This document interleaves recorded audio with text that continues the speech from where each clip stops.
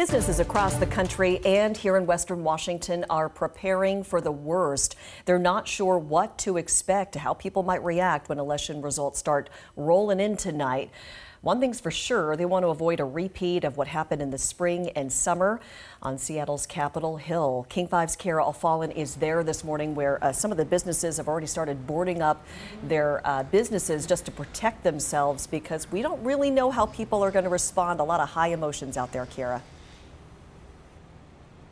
Mimi, good morning. Exactly. Businesses like this one, the Chase Bank here on Capitol Hill, have already boarded up their windows just because they're not sure what's going to happen. Still fresh on their minds, everything that happened with CHOP.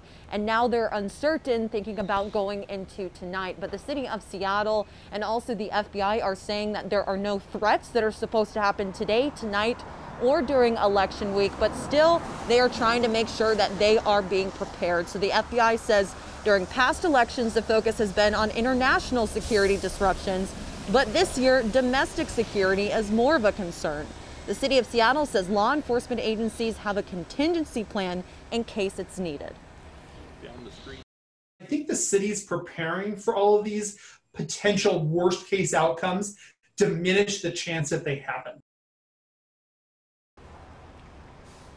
Seattle's FBI office says every FBI office across the country right now has a command center, and the one here in Seattle is fully staffed, and they are prepared to make sure that election week goes smoothly. Here on Capitol Hill right now, some of these businesses are actually boarding up right now. So some of them are already done it. Some of them are getting that done this morning in preparation for tonight because, again, they just don't know what's going to happen.